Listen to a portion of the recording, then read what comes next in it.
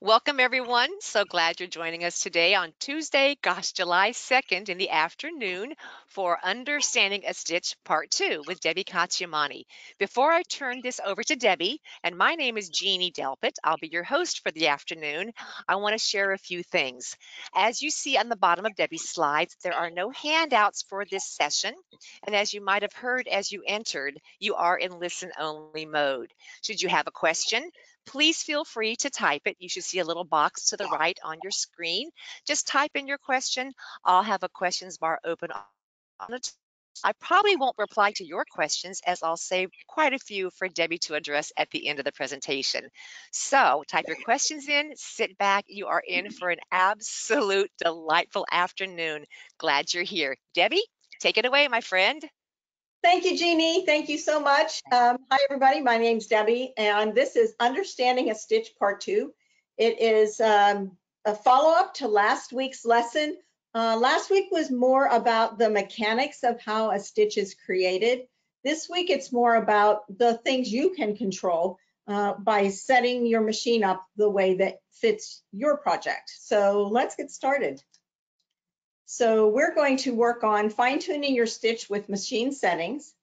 We're going to talk a little bit about using the correct presser foot.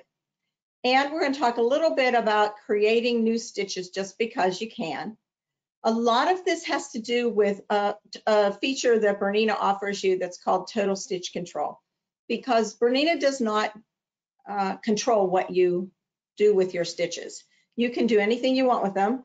And they do not limit you in what you can do. So the first thing we're going to talk about is top thread tension, because that does affect how your stitch will look. Your top thread tension is at the top of your machine, right in the front before you bring your thread down around the take-up lever. We talked about take-up lever last week. Underneath the case of the machine, it looks like this in the yellow box, in the yellow circle. You see those couple of metal, they're actually discs that move together and apart depending on what you're doing. So if I raise my presser foot, my tension discs move away from each other. And that allows the thread to pass evenly. And if you pulled your thread through the needle, it would pull easily with your presser foot up. If you put your presser foot down, there should be tension on your thread, which means if you pull that thread down by your needle, you should feel a little bit of resistance there. You can pull a little bit, but it really should hold you back. So that top thread tension is really important. And when you thread your machine, you should always thread your machine with your presser foot up. If you have the manual presser foot up and down on the back of the machine, raise it up, thread the machine, and make sure that you kind of hold your thread like you're flossing your teeth. Pull it down in those tension discs that you see there. Pull it down until you come down the way down, up through the take-up bar, and back down again. Then you can kind of relax and go ahead and thread the needle. If you have a machine that has the automatic presser foot up and down, and you start to thread your machine, the machine kind of knows what to do, and you just let it do its thing. Each stitch is created with its own default tension. It's preset at the factory. The tension of each stitch can be changed without affecting any other stitches. And this is true with all of our touchscreen models. Each stitch will have its own top tension. So if you chose a straight stitch and you looked at the top tension and then you chose a zigzag, the top tension number that you see on the screen would not necessarily be the same number. And that's because those are all preset at the factory. When you change one or the other, it does not affect the other one. So I did a stitch out sample just to show you how this affects what your stitch might look like. And this is a forced example. I used top thread was white, bottom thread was black, and I increased my top tension like way up so that my top thread was holding back, pulling the bobbin thread up. So when your tension is tighter, meaning a higher number on the value of on the screen, when that number is a higher number, it makes the two tension discs closer together and holds back the thread from flowing down to create your stitch. It does not allow as much thread to pass through the tension discs. And so that will pull your bobbin thread up to the top. So if you see something like this on your fabric and you didn't intend it to look this way, then your option would be to lower your top tension from default and let that thread pass through the tension disc easier and drop a little lower so that you don't see your bobbin thread pulling to the top. So how do I change my top tension? On a touchscreen model, you will touch this icon at the very top left of your screen. And it is a white to gray color number, and that is the default. If you change it, then it would change. The color of the box there would turn yellow, and the number that you see at the top left is also yellow. And that reminds you that, oh, I've changed my top tension here. The way to change it is you can use the plus minus signs on either side of the yellow box. You can use that radio dot that you see down below and just drag it up and down, or you can use your multifunction knobs. So there are 3 ways to do the same thing. Bernina gives you lots of choices, like I said, so 3 ways to do the same thing. Pick one that makes you happy. It doesn't matter which one you choose, they all do the same thing. If you choose to go back to default, you would just touch that yellow box and it would clear that to default. So I popped a picture here of a 3 series machine. The 3 series machines do not have a touch screen. And so they do not have the options that you see at the bottom of the screen. They have a tension dial at the top that is manual. And there's a red line on it, and you match it to the dot to the red line, and that's the default tension. On those machines, when you change the top tension, it affects all the stitches in the machine, not just the one that you are working on today. The next thing we're going to talk about are the stitch plates. So stitch plates are really important, and you should always use the correct stitch plate for straight stitches versus wider stitches, and I'll explain more of that in a minute. You also should, on touchscreen models, tell the machine which stitch plate you are choosing to use today. It is a security function so you don't break your needle. So down here at the bottom of the screen, you'll see a bank of options that are stitch plate choices. The one here on the left is a 9mm stitch plate, and you will only see that one on machines that are 9mm optional. The next one is a 5.5mm, and you can use a 5.5mm stitch plate on a 9mm machine if you were going to do, for example, like narrow satin stitch applique, and you didn't want all that extra stitch width because your stitches are more accurate if you use a smaller stitch plate based upon the stitch that you're using. I'll get to that in a second. This third one here in the middle is 0mm stitch plate, which is your straight stitch plate. Some of our machines do have straight stitch plates in the box with your machine purchase, and some do not, but you can buy those as an accessory. So here's the way this works. You remember last week when we learned about how the stitch is created, right? Needle drops below the stitch plate, loop is formed on the back side of the needle, hook comes around and grabs that loop. So if I have a 0mm stitch plate, the needle can only go in one place. It goes straight down and straight back up. There's no possibility for flexing or bending or anything weird happening. And that gives you a more precise straight stitch, okay? The other reason is because, let's say I'm using a 9mm stitch plate, and if my 9mm stitch plate is like this, then when the hook comes around to grab that thread, there's some play there. There could be some play there. And if I were doing just a straight stitch, if I am using a 0 mm stitch plate, a straight stitch plate, that the stitch plate itself forces the thread through one point, and that will make your straight stitches more precise than not.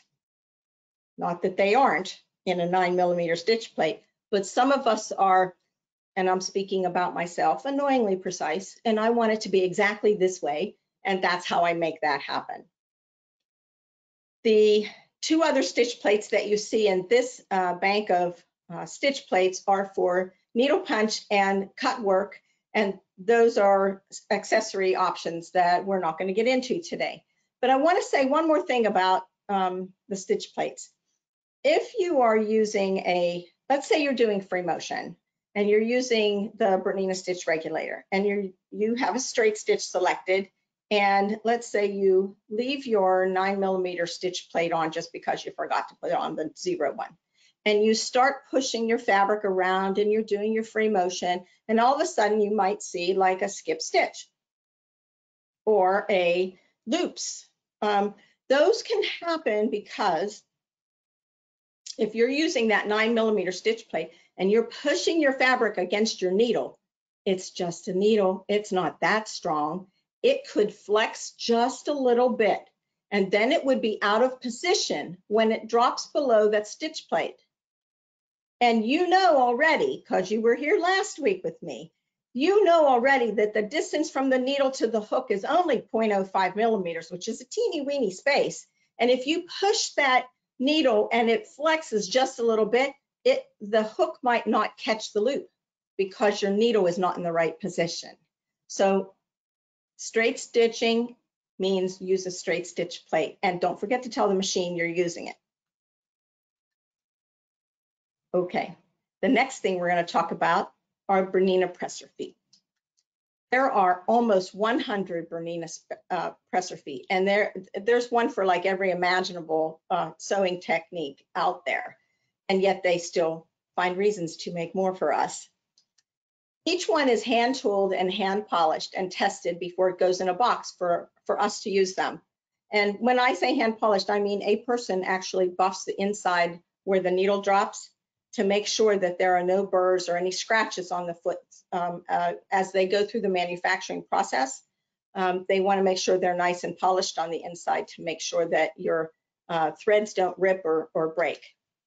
They all are one-piece presser feet, so they have that clip-on attachment, so you don't have to use any screwdrivers, so they're full shank feet.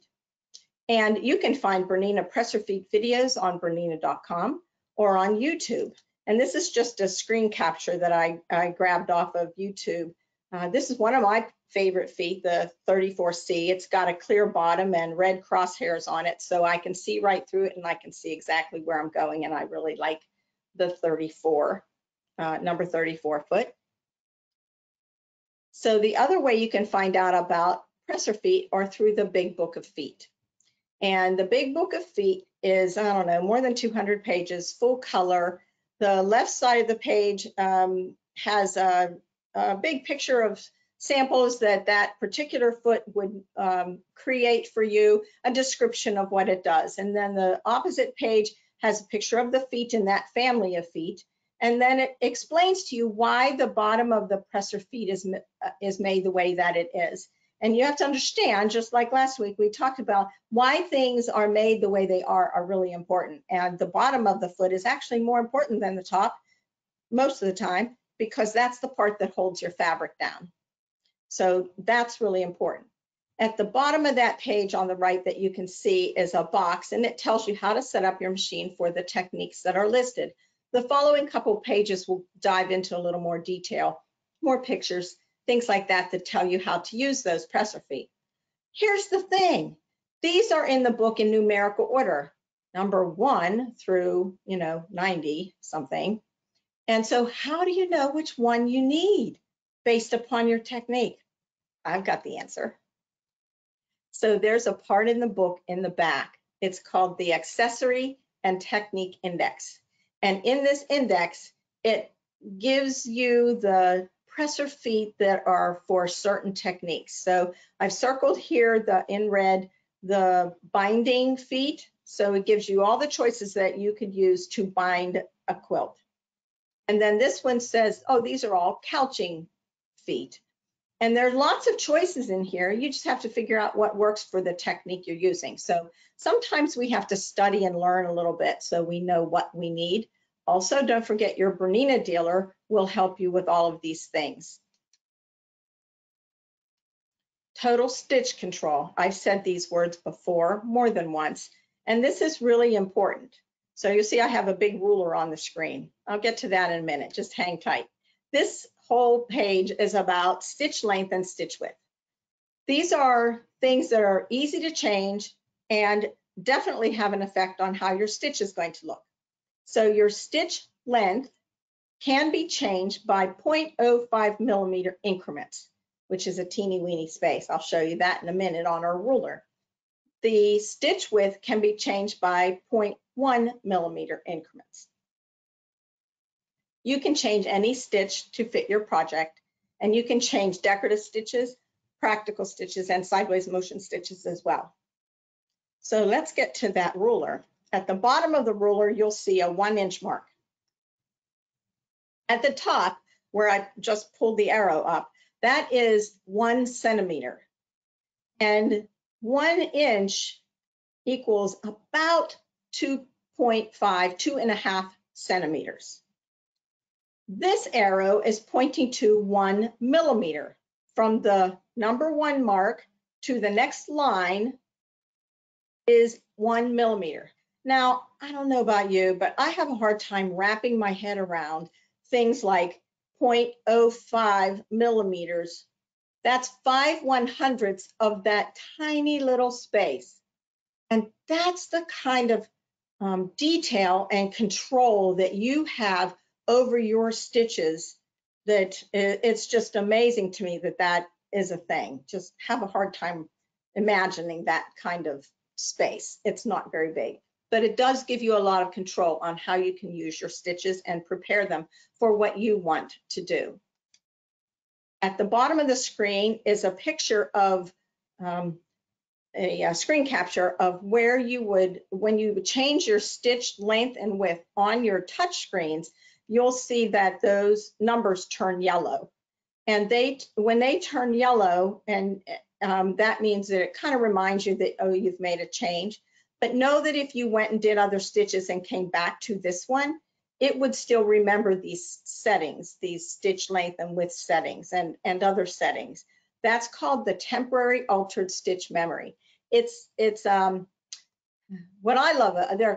Here's what I love about it. I love the fact that I can set up one stitch and set up a second and maybe a third, and I can toggle between them and back and forth, and I never have to reset them because the machine remembers it. It's a temporary memory. Yes, when you shut your machine off, they all go back to factory preset unless you've saved them, but that's a nice way to work through a whole sewing session and toggle between different stitches, and you don't have to reset your stitches.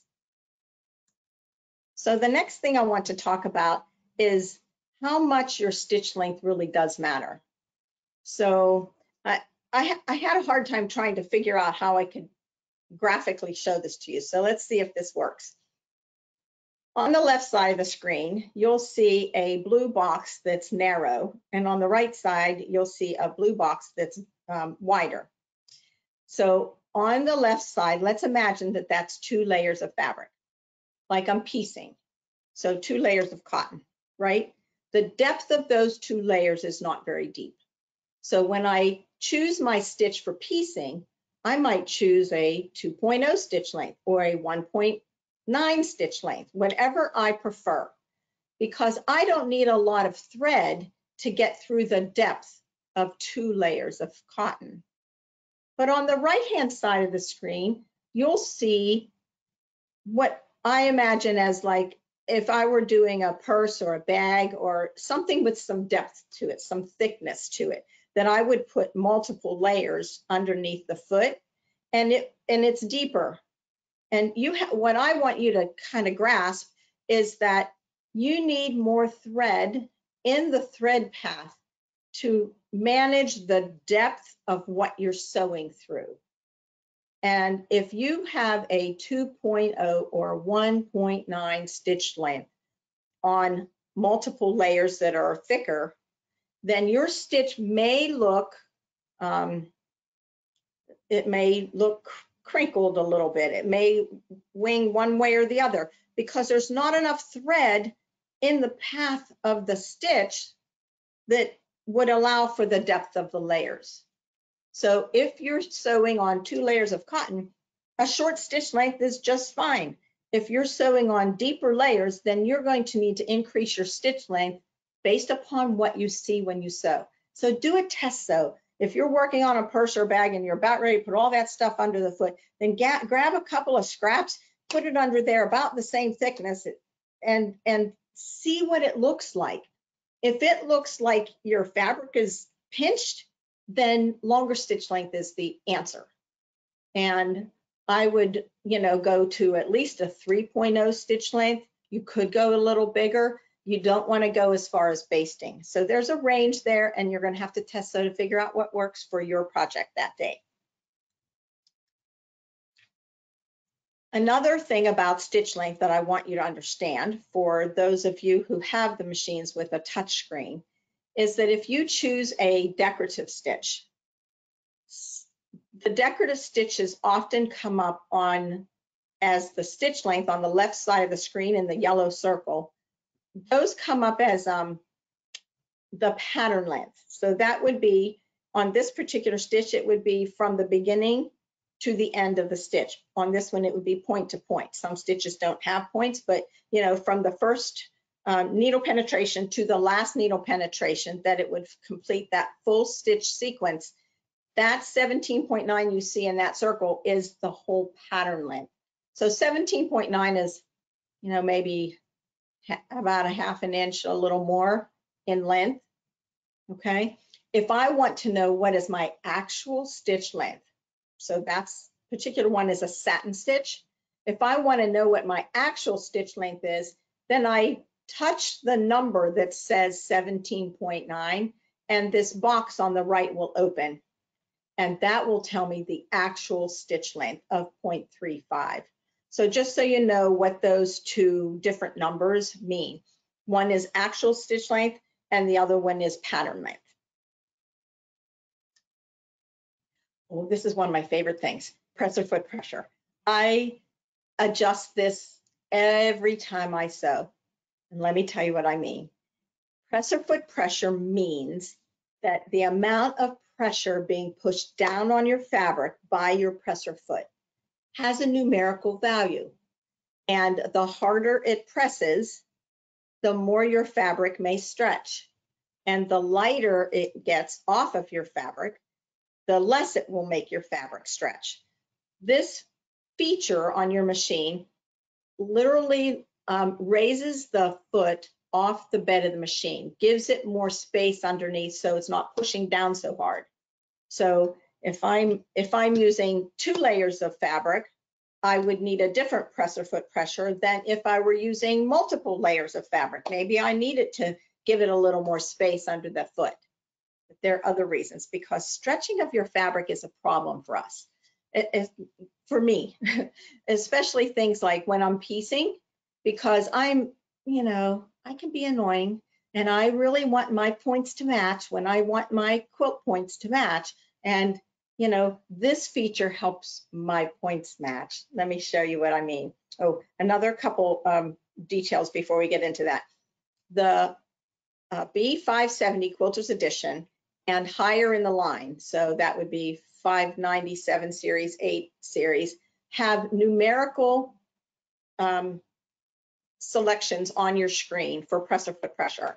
The 535 and the 4 series have a manual dial that's on the left side of the head of the machine. It's not numerical. It's a low to high, heavy to light, and you have to test sew, just like everything else. You have to test sew to figure out what it is that's going to make you happy based upon what you see. And the 3 series does not offer presser foot pressure. So here's the way it works. If my presser foot is down on my fabric and it's pushing too heavy, then I would see a snowplow in front of my presser foot. See that bump of fabric there? That happens when your top layer fabric has too much, the foot is too much pressure, and it's literally stretching the top layer, and it's pushing the fabric forward. And you don't ever want to see that, because that means your points will definitely not match. I'm just saying. If you look behind the foot and you see the red, I used red thread on purpose so you could see it. See the red, the bubble of fabric behind the foot? So none of this is a good look. Presser foot pressure is a very important feature for you to consider pretty much every time you sew. This next picture shows you that I have changed my presser foot pressure. I've made it a lower number on the screen. I've chosen to drop the presser foot pressure, and that means my foot is up a little bit off the bed of my machine. I've also decided to use my dual feed foot. Those of you that have a BERNINA dual feed foot, if you see stretching of your fabric, then the dual feed will help you with that, because it helps keep your top and your bottom layer even. It moves your two layers. The dual feed foot moves the exact same speed as your lower feed dogs. So as your feed dogs are pulling, your dual feed foot is pulling at the same speed. So that should keep everything nice and even, right? And so you see behind the foot now, my seam is now flat and even. And isn't that just like the most happy, beautiful, wonderful, heartwarming thing you can think of in life, is to have a beautiful seam. So know that for those of you that have the 8 series machine, the 8 series machine has a speed control on your dual feed that you can increase or decrease the speed of your dual feed foot. And what that means is it could pull your top layer a little faster or a little slower than your lower feed dogs. It's really like a fine-tuning opportunity for those of us who choose to use it. So you can see there's no snowplow and the seam is flat and even. So presser foot pressure, it affects your stitching. It doesn't affect your actual stitch, but it does affect how things end up. So I want you to be aware of that feature. So I'm going to switch to my BERNINA simulator, and that will give us the opportunity. Whoops, hold on. Let's go to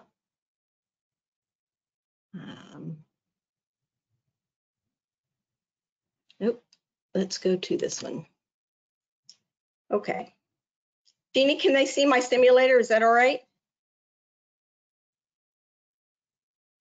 Yes, ma'am. Okay, thank you. All right, so I'm just going to roll through a couple of things that I think are, ridiculous fun. So first things, we're going to point out some of the things we just talked about. Up here is your top tension. So when you select it, an overlay window opens, and you can just change this whatever way you want, and you can hit the yellow box, or there's a CLR for clear here at the bottom right that you can use that as well to take any function back to factory preset. The next thing to mention is your presser foot pressure, which is this icon. Oops, hold on one more second. I'm going to turn on this highlighter on my cursor so you can see it better. There, that should help. See this icon right here? It is a picture of a presser foot with a weight on the toe. And that is the standard across all of our machines as far as, that's presser foot pressure. If I drop this down, it makes it less pressure, raising it up for heavier pressure. So if I'm using my organza fabric or something very, very lightweight, I might need a heavier presser foot pressure to hold it down because it's very slinky and soft. If I'm piecing, personally, this number goes down to 25. That's not a BERNINA thing, it's a me thing, just so you know. Let's see. Here's your stitch plate choices here on the left-hand side. So these are all setups. And if you choose your 0 stitch plate, know that if you choose the straight stitch plate, if you then went to your machine and chose a zigzag, it would look like a straight stitch because the machine would not allow you to break your needle. Very important security function. So I have a list here. Let me check my list. I just want to make sure I don't forget to show you some things. Oh, I want to talk about securing functions. This is a, securing functions are like a knot, a lock stitch, a securing function. People use different words for the same thing. And that feature is here. On this machine, it's here. There's a picture of a knot on a button. On some machines, it's down here at the bottom. And on some machines, it's here under the information. But if it's a picture of a knot, that means if I tap it, it will give me a knot, and then it will continue to sew. Okay, so that's something you can, if you need to secure something at the end of a decorative stitch, then that would be the easy way to do that. There are other ways to do the same thing. Under your gears over here on the right side of your machine. And the next selection would be the sewing stitches here at the top left. This button right here, there you see the knot again. See the needle with the knot or the securing function? So here's the thing. If you start sewing, and this is turned on like you see it on my screen, if you start sewing any stitch, the machine will give you a 4 or 5 lock stitches in one place and then start your stitch. So the question becomes, do you want that to happen? Some people don't want a knot at the beginning of their stitch.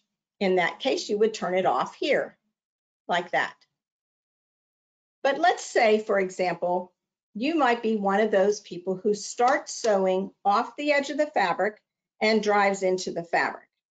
I'm not one of those. I'm a sew in the fabric. That's the way you're supposed to do it. But, you know, people start off the edge. Well, if you start off the edge, that's fine. And you have this knot turned on here, and the knot is formed. Like, take a couple pieces of thread, tie a knot, and throw it under your stitch plate. Where does it go? Oh, into your hook. Well, that could be a challenge, right? What if it gets stuck in your hook? And sometimes it does. So if you do a lock stitch, even by accident, and it drops below your stitch plate, it doesn't land in fabric, it could get stuck in your hook. Because remember how close all those parts are? We studied that last week. And if your hook spins and it gets jammed in there, then you're going to get a reminder on your screen that looks like a set of gears, and it's telling you that you got something stuck in your hook. And a lot of times, this is what has just happened. And so what you got to do, right? You got to take your stitch plate off, you got to take your hook out, you got to look for the thread that's underneath. Sometimes your thread breaks along the way. You know, it's a process, and that's okay. It's just that you have to understand that sometimes it's what we do that causes that to happen. So if you have this turned off, what if when you drive off the end of the fabric and you touch your scissors, your thread cutter on the head of the machine, and what if there's a knot or a lock stitch, a securing stitch attached to your thread cutter? Again, the knot might get stuck. It doesn't always, but it could get stuck in your hook. So when you start your next stitch, and then you're going to get the same message that says, oh, you got your thread stuck in your hook. Better clean it up. So here's what I'm going to tell you. If you're a person who likes to start sewing off the edge of the fabric at the beginning of your stitch, come into the screen and turn it off so that you don't have that happen. Also, if you're a person who drives off the end and uses your thread cutter, you don't want to have a knot attached to your thread cutter. Let me show you real quick where you would find that. This icon here means I'm going to program the buttons that are on the head of my machine. So see all these buttons over here and the ones down here?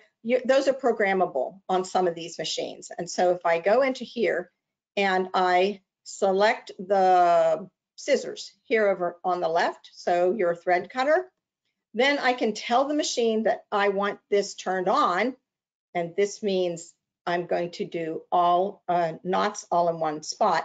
This means I can do a running stitch. It goes down to 4 and up to 6. But if you have it turned off, when you sew and you touch your thread cutter, then it won't give you a lock stitch. Personally, I like to program my machine so that I can choose as I go. Some people like to program it so it always does the same thing every time. Completely up to you. Okay, let me check my list. The next thing we're going to talk about are a couple of stitches that are fun. So I'm going to choose stitch number 414. And this is a fun little satin stitch. And I'm going to go into my eye for information icon. Under the information is where you can kind of fine tune what your stitches might do. So I can choose to touch pattern repeat, which is this icon right here, which means I can go up to 9 repeats. The machine will give me how many repeats I've chosen here so that whenever I start sewing these out, it counts it down for me so I know I'm close to the end. If I want to shut that off, I just press and hold and it will shut off, and now I'm in continuous sewing. There are 2 machines we have actually that when you touch this icon, it gives you a keypad and you can type in up to 99 and you can type in 2 digits. So just so you know, those are the 570 and the 590 new models that can do that. This also has mirror image both directions. So these are on off buttons. So you can see this, the stitches flip. Sometimes it's sometimes it's obvious what happens, and sometimes if your stitch is rather symmetrical, you might not be able to tell. This icon right here is called multi-directional sewing. Now, this is super fun. It's highly creative, and you can use it in all sorts of ways. And let me tell you what it does. When you select that icon, you can sew in any direction your heart desires. Any direction. 720 different directions. And why would I want to do that? For me, mostly for the fun of it, but there are functional reasons too. So let me show you how it works.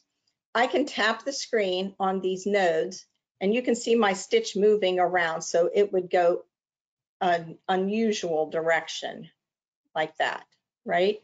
So if you were holding your fabric square to the table and it was set like this, the fabric would move in a direction to create the stitch going at 135 degrees from center. You can also turn your stitch length and width knobs like this, and you can see down here the stitch is changing direction, and you look at the screen on the left and you can see how it's moving on the screen. So this can be really fun because you can turn your stitch length and width knobs as you're sewing. I know. Who would do that? Me. It's super fun.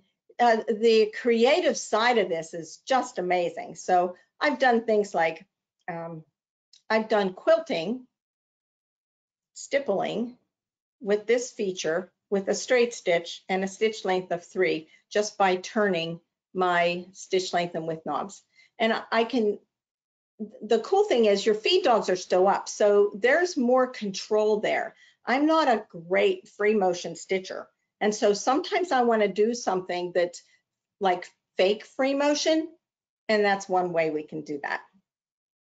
It's also interesting to do things like this for I don't know, military patches or Boy Scout patches. You can do stitch in the ditch with a serpentine stitch, and then you don't have to turn your whole quilt around. Crazy patch quilting, you can do put bag straps on with the X in the box stitch that you can never turn your fabric around far enough because your free arm gets in the way. So there are lots of reasons why multi-directional stitching, because that's what it's called, is super fun. This feature is only available on the 2 machines that can do that sideways motion thing. And that is the 790 and the 880. And as I say that, because we talked about feed dogs last week, right? So the feed dogs, as you know, I said to you last week, they move in the shape of a box and they go front to back, front to back, front to back, unless you hit reverse, and then they go back to front, except for these 2 machines.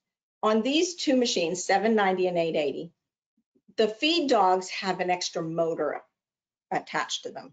And so they do move sideways in different directions, which seems not intuitive at all, but yet it's a thing and it's super fun. I do have a project on the We Also blog that explains a little more detail about this particular feature, and it's really fun. I have a picture to show you. Debbie, Jeannie Yes, here for a sec.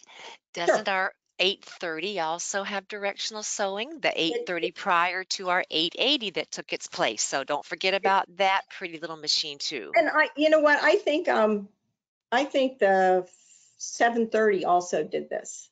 Yes, it did. The I Artista think, 730. Yes, ma'am, it did. Thank you, Debbie. yep. Mhm. There Thank are you. several of the machines that are not in the line anymore that also did this feature, but it is amazing fun. So let's see, what else did I want to show you? One more thing here. I want to show you a feature called connecting stitches. And the way this works is this. If I choose a stitch, let me find my stitch. Oops, I went 1 page too far.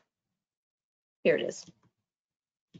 So when you go into combination mode, and that's the plus sign at the bottom of your screen, and when you turn it on, it like gives you a whole different view, because now I have a bar down the middle where stitches will line up. I can choose decorative stitches, I can choose numbers, I can choose letters, I can write words, I can do labels, I can do, you know, someone's name and put pretty stitches at each end, all sorts of things in here. So the cool thing is that whenever I'm on a 790 or an 880, these 2 machines have a feature down here with this double arrow.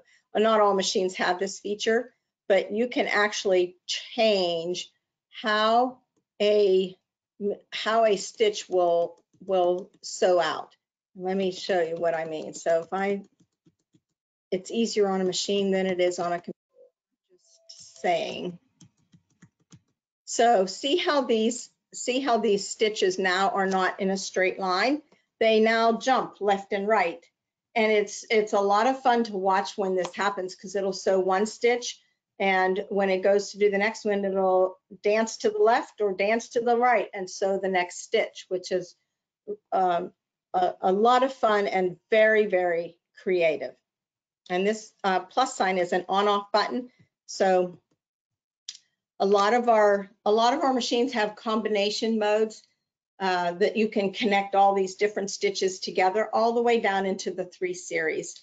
And so you'll need to practice those, because those are a lot of fun to do as well.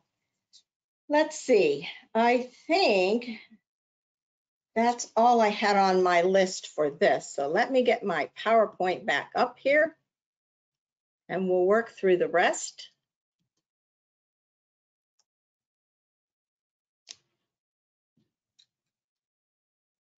Okay, so this is another creative option that I didn't go into on the simulator, but you can take a regular stitch and change it into a triple stitch.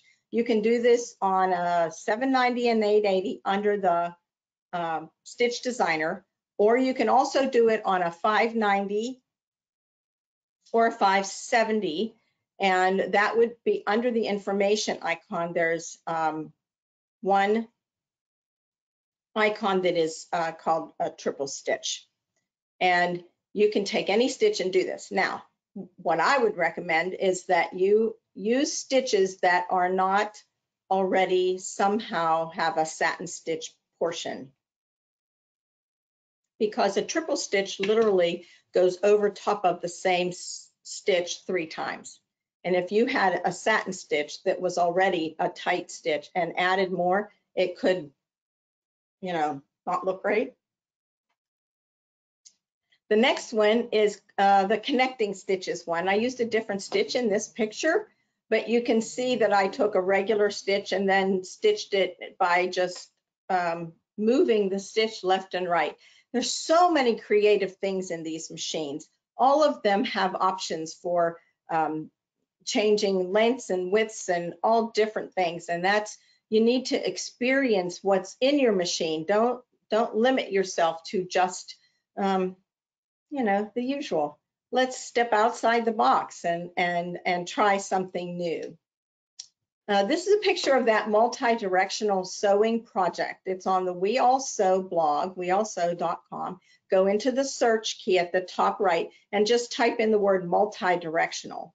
And you'll see the directions on how to do multi-directional stitching. And all I did was take a bag pattern that I liked, and then I changed it because I think a pattern is a mere suggestion on how things should be done. I like to kind of create my own stuff and try something new, kind of push the limits, make sure that you try stuff that you wouldn't have necessarily even considered. But I have no problem if you ask yourself, I wonder what would happen if I did this. It's probably fine, and you should try to see what else you can create. So this bag pattern actually didn't have a pocket in it, but I added the pocket on the outside, which is where the flower pot bottom is. And then all those decorative stitches you see coming out of the top that are on the base of the bag, those are all using multi-directional sewing. That's how they got there. I did not turn my fabric when I did it. I just held them square to the table, and the stitch is what turned direction, not the fabric. And I have to tell you, lots of fun. Oh, Jeannie, we're going to talk about cleaning your sewing machine. Would you put up a poll question for me? Miss Debbie, it would be my absolute pleasure. So here we go, folks. Watch your screens. We have a question being launched right now. Do you see it? Do you see it? We'd like to know how often you currently clean and oil your sewing machine. Simply enough, when it makes that horrible grinding noise. I don't like that.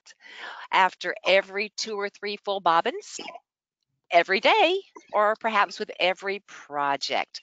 We're not allowed to vote, but I'm watching your, oh my gosh, it's coming in fast, Debbie, coming in quickly. Good. I'm watching your answers scroll across my screen, and here just in a moment.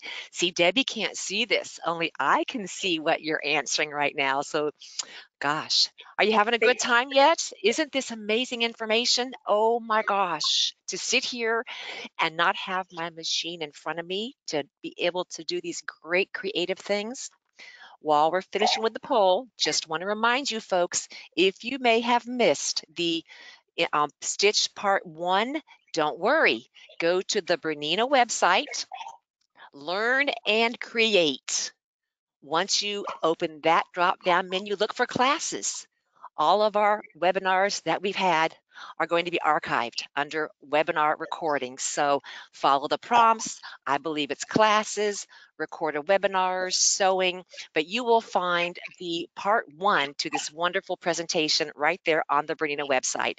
And for those who are looking forward to getting more information today, you'll receive a link to watch this webinar again. All right, we are just about there, Debbie. I'm going to close the poll. I think I'm not seeing any. Oh, I saw a couple more changes. Maybe 10 more seconds and we'll close it out. This is a fast 10 seconds. 3, 2, 1, and it's closed. So now, let me share your results. Oh my gosh. So, only 8% of you said when the machine makes the grinding noise. That's a good thing, guys. 38%. Oh, Debbie, they must have taken your class. 38% said after every 2 to 3 full bobbins. 17% said every day. and 37 said with every project. So I think they've taken your classes before, or else they've taken the class that you've taught the dealer to teach their students. They all know well. So thank you. I'm going to take myself off and let you proceed forward, Deb. Thank you, Jeannie. And My thank you. pleasure. Thanks for all for joining. Thank you, everyone, for answering the question. This is very interesting to me. I have this thing about, making sure machines are clean, because that's what makes your stitches look better. And we'll go through some things. So first of all, the technicians in Chicago advise that you should clean and oil your machine every other full bobbin for those of you who have the jumbo bobbins. So that's 8 series, 7 series, 5 series, and 4 series. And that would be the older 830 as well. Every third full bobbin for standard size bobbins. So that would be any of our other older machines, like this Artista machines, the Activa machines, our current 3 series machine, the 215. All of those are a standard size bobbin, and every third full bobbin is when you clean and oil your machine. We do not recommend that you use canned air, because that blows the dirt and the fuzz and the whatever into the machine rather than pulling it out. We advise that you use a vacuum attachment that you can attach to your regular home vacuum, and you can get those at your local Bernina dealer. You should remove your stitch plate and use the little brush that comes with the machine and dust out all the thread bits and dust that you see under there. Those of you that can take the hook out of the machine and oil the machine, you should take it out and oil the machine. The 8 series, the 830, the 880, you do not take the hook out. And also on the 200 or the 730, you also do not take the hook out of those machines, or the 640, I think, also is one that you don't take the hook out. Those rotary hook machines, you don't take the hooks out. You would have to look in your manual and see, or talk to your dealer and make sure you know where to oil those machines. But I stole this picture from Hans. He's our technician in Chicago. He shows this to our new dealers when I do training for them when I go to Chicago. And you can see in this picture, to the left of that red vertical line, you'll see that you can see the bobbin, and it looks pretty clean over there. But when you take the case off the machine, you can see all the fuzz and the dust that happens inside a machine. And this prevents your machine from working well. There are, I think I mentioned this last week, there are almost 1,000 moving parts in some of our higher end machines. And you have to understand that things don't move well if they're covered in, fuzz and dust like that. So what can happen is something like you see on this picture here, and this is actually an embroidery alphabet letter, and you can see this is the back side of the fabric, and the stitching looks really horrible. It can cause your things to just not work well at all because things are not oiled. So this is another view of similar things. On the left hand side, you can see how the stitching looks like not right. It should be pretty even across the stitch, and all the technicians did to solve this problem was hook cleaning and oil and lubricating. On your B880 or 830, this is where you would oil your machine. You don't take the hook out of these machines. You rotate the hook to the correct position, and then you drop 1 drop of oil right behind the whole mechanism. And this is actually a screen capture from YouTube. So if you went to YouTube and into the Bernina channel and searched for B880 oil, machine oils, it would give you this couple-minute video on how to clean and oil your 880. And I'm Debbie, sure you, yes. I wanted to add something that you taught me. I'm not sure if you're going to inject this. Forgive me for jumping in, but one of the things you taught me was to take that bobbin out of it when you're oiling and do Mhm. not put that bobbin back in until you reseat your bobbin basket. Is that still correct? So the bobbin stays away until you clean oil, close it, reseat it, and then you put the bobbin back in. Is that right still? That that is correct because Okay, when thank you. yes, when you clean an oil in 880, you open the bobbin door, you take the bobbin out the bobbin out of the machine, and you have to rotate the hook so that you can oil in this position that you see on the screen. If you try to put your bobbin back in when your hook is not in the correct position, it won't sew right, straight up. So you have to close the door without a bobbin in it. It'll reset the hook to the correct position. Then you open the door again, and then you put your bobbin in. On the 7 series, 5 series, 4 series machines, it's a different mechanism. So it's a completely different, it's a different hook system. These screen captures, I want you to know, I got off of the machine itself. Okay, there's a tutorial in the machine that shows you where to oil your machine. So I grab these off of there, and the picture that you see here shows 1 drop of oil at the bottom of the hook race. So you see the back, that's the back side of the where the hook would sit in. You have, at this point that you see, you have taken the bobbin and the bobbin case out, and you've opened the door, the black circle door, and you would grab the post of the hook and lift it out of the machine and set it aside. And then you would dust this on the inside, and you would drop 1 drop of oil where you see that drop of oil showing up right there. Okay, that is important because that is a metal part, and your hook is a metal part. And when you seat the two together, the hook is going to spin, and when that hook spins, it's spinning metal against metal.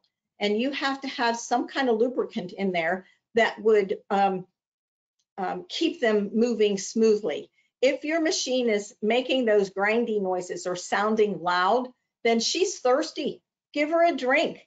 You don't have to wait until it's been two bobbin changes. If you've been sewing a lot, then it's fine. Also, just be aware, those of you in drier climates, Arizona, Nevada, Southern California, places where it's very dry, the drier air causes the oil to evaporate faster. And I know this for a fact. We had an event in Arizona several years back, and we had to oil the 880 machines pretty often. After every class that we had, every couple hours, we had to oil them because the air was so dry that the oil that we use for these machines is a light oil because they're high-speed machines. And so we had to oil them more often because of the evaporation factor. So just so you know that that's a thing. Okay, sorry, back to this. This 7 series, 5 series, 4 series, you start by taking the hook out, cleaning this out, putting 1 drop of oil. Then you take your hook, and on the inside of the hook, you'll see 2 little spots, 1 on each side of the center post, and you will drop 1 drop of oil on each of those. There is no place else on these machines that you ever need to oil, just those 2 spots within the hook, and at the hook race, you put the whole mechanism back together, and she should sing for you from there. So we're wrapping up our webinar. Fine-tune your stitches. Use your machine to make your stitches do what you want them to do. Be discerning. Take a look at it. Do some testing. See what makes you happy. This is all about the fun. This is not work. This is fun. So how can you change your settings to make a stitch look the way you prefer? Are you using the right presser foot for the job at hand? Are you keeping your machine nice and clean so that your stitches look nice and pretty? So I encourage you to test sew, study, learn, practice. I give you permission to try new things. Don't hold back, right? If you make a mistake, that's all right. It's just a sewing project. We can redo it. So I encourage you to learn, to sew and create, because it's a journey and we're allowed to go on the journey and enjoy every step of the way. So I hope you've enjoyed and learned a few things today. And Jeannie, let's Yes, have ma'am. a few questions. My pleasure. And Debbie has taught me to enjoy the journey every stitch of the way, too. So, one of the first questions that came repeatedly was, could you share the difference between the cut stitch plate and the 0 mm plate? Are they one and the same? Can you use the straight stitch with the cut? Can you use the cut with the straight stitch? I What believe can they are interchangeable. they are? They,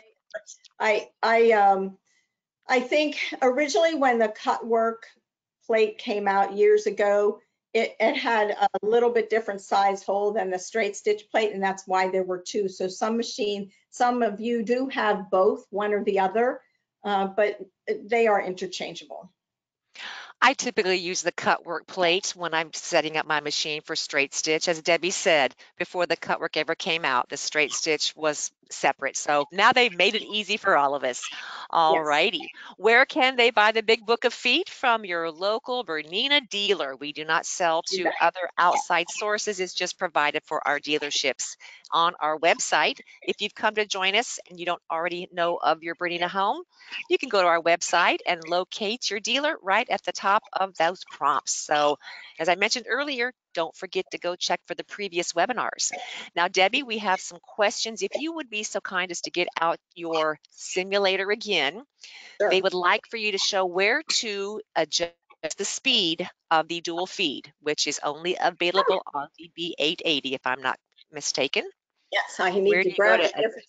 I change got the to grab dual a feed? different. Yep, let me grab a Okay, different simulator here. Hold on. thank you. Yep, yep. Oh, here it is. Okay.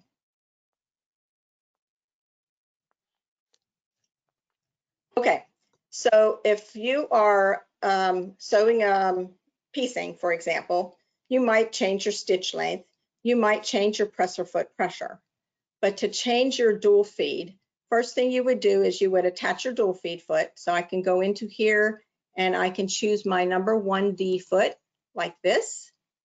So I can tell the machine which foot I'm using. You can't tell every machine which foot you're using. So let me speak to that before I move to the dual feed speed. There are 4 machines that you can tell the machine exactly what foot you're going to use. And yes, that's an additional security function on those machines. So that would be 880, 790, the 590, and the 570. Okay. The rest of the machines have a presser foot recommendation, but you really can't tell the machine which foot you're using. But the feet have a, some of the feet have that, I call it a crystal. That's really not what it's called. They're coded Coated feet. So on the, sensors. yes, so they have the code on the top that is read by the machine. When you put it on the machine can read what the code says. And so some of those codes mean it's a 9 mm wide foot, and some of those mean that it's a dual feed foot.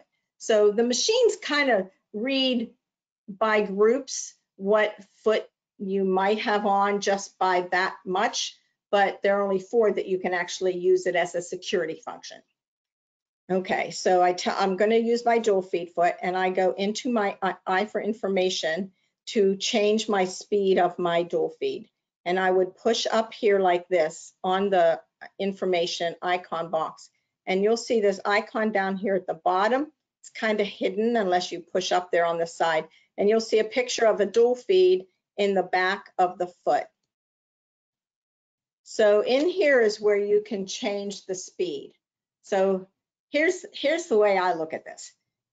If I'm using the best explanation I've come up with, let's say I'm putting Minky to cotton, and I know you're all just groaning out there because, you know, that's like Minky to cotton. So if I put my Minky on the top, Minky's very stretchy, and I am using my dual feed foot, and I want to speed it up, because if the top fabric is stretchy, then I need to pull that fabric a little faster than my lower feed dogs.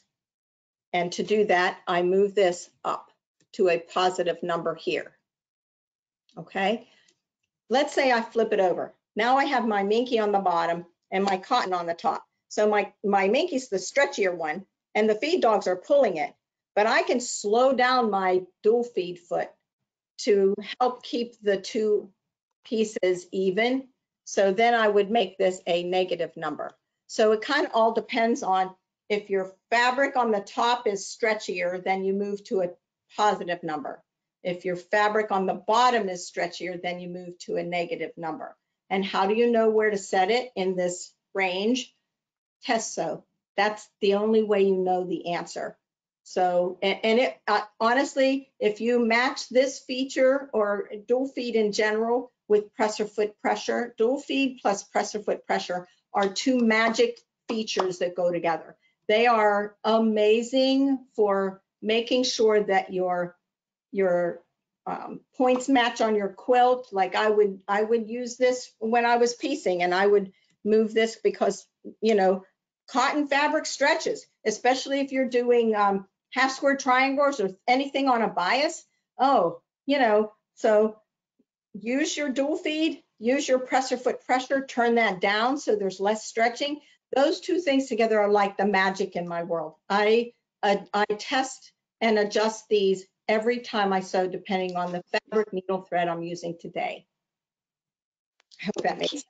Yes. Just maybe one or two more questions as we're wrapping things up, but there was one on, Debbie, did you set fake free motion quilting using the multi-directional sewing? And she Yeah, has she has a 475 QE. 475. Okay, so the 475 does not have the multi-directional function, but what I would tell her to use, if she wants to do fake free motion, the easiest way for you to do that on a 475 would be to get the leather roller foot. Yes, ma'am. And I don't have any examples. I don't have any pictures of I can show you a picture of it from in here, number That's 50. foot number 55. Yep. So the foot looks like this. Okay, it looks like when you put it on your machine, there's a wheel about an inch and a quarter, I guess, at a slant, and it sits to the left of your needle. And what you would do is you would move your needle to the left, so it lines up pretty closely to your foot. Just make sure you're clearing it okay. You don't want to, hit the needle to the foot. And this foot was created by Bernina. Mm-hmm. And this is a story that I think is true. Maybe Jeannie knows for sure. What I've always heard is that a French glove company Yes. asked Bernina to make them a foot in which they could have the machine go around the fingers of the gloves without teaching their people how to do it by free motion. And this is the leather roller foot. Correct. It attaches in just such a small space to the, I call it my free motion quilting foot. My training wheels touches in just a small space on that feed dog to contact. You can turn on a dime. So You are right, Debbie.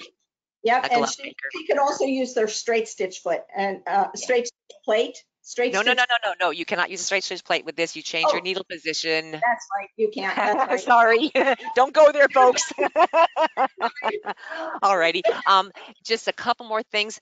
Difficult to get all the lint out. The weight of the lighter oil. Your lighter machines with faster speeds require a lighter Velocite oil weight. You don't want Mhm. to mix up those his hook system, say of a 3 series or an older 4 or 5 that has a CB hook. You want to keep your weights of oil different. But Deb, they're just saying there's the attachment that you see in the computer stores with the small little nozzle that attaches to the end of your sewing machine. Excuse me, your what's it called? A Back. vacuum? Are those really part of your? I'm sorry, my husband does that. um, but yes, you just get those very carefully, or take an old paper towel roll, gently position it and kind of squish it at the end. You can slip that over the tube of your nozzle, but be careful. You do not want to suck so hard that you could hurt your machine, but just gently pulling some of those extra fuzz bunnies out of the what was it? And then somebody said, can she talk about those little fuzz bunnies that fall behind the bobbin? Yeah. Those Yeah. are not fun either. But No. I think we're kind of why aren't pre-robin bobbins suggested for Berninas? Well, because Bernina is made to very specific specifications. And if you used a pre-wound like paper bobbin, number one, it would probably kick off any bobbin sensors if your machine had that, and because it can't see through them to read the bobbin. And if your machine doesn't have a bobbin sensor, then your stitches probably would not look very nice. Because Mhm. they are a certain size with um, certain ways that they're made so that they work for a precision high-end um, um, machine. Even if it's a 3 series, those are still the mechanics inside of a smaller Bernina, a 3 series, a 4 series. All of those things that we talked about last week and this week are made the same way as they are on our top of the line machines. There's Mhm. no difference between the quality of the metal or how they're built. It's the same across the whole line. So if you want precision stitches, you don't want to use a pre-wound. It's not wind a bobbin. So Mhm. Yes. And as Debbie says, you become so attuned to your machine, you dance with it. It's a courting game almost as you become to know it. You hear the sounds when it's dry, when it's thirsty. So become used to what your machine, if you don't need to oil it that often, you don't need to. If it's speaking to you, just listen. It's like a child who wants attention. for sure. And Okay. Debbie, rave reviews, great webinar. Thank you. We want more of these. They do want the Bernina app back. We'll pass that on. That wonderful little Yep. features card. We'll pass that on. But thank Okay. you, everyone. Have a lovely holiday weekend. Debbie, you're Yes. tremendous. Thank you so much. Thank you, Jeannie. Thank you, everyone, for coming, and have a great holiday weekend. Bye bye, y'all. Bye.